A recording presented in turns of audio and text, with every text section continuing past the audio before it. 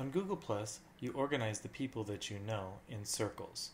When you click on the people section, it gives you an opportunity to find people, find out the people who have added you. It's kind of like on Twitter, where people can add you and you don't have to approve them, whereas on Facebook, you have to approve all of your friend requests.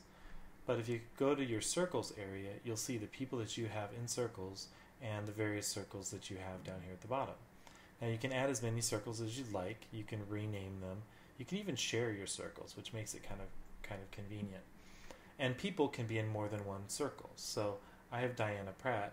She is in just my teacher circle. When I hover over Jay Atwood, I can see that, I click on him, I can see that he is both in this circle as well as in my teacher circle. So people can be in more than one circle at one time. It's very convenient when you're sharing posts with people. If you don't want your family members to see a particular post and only the teachers, you can just share it with your teacher's circle. So it makes sharing of information more controlled and more powerful than you might have in other social networks.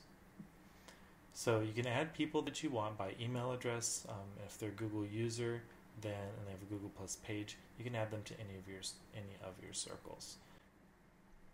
So that's the basics of organizing people. Remember, they're in circles. You can share those circles. You can share different information with your circles. So I can tell everybody, hey there, and if I want only to go to my teacher's circle, I can just limit it that way. Okay?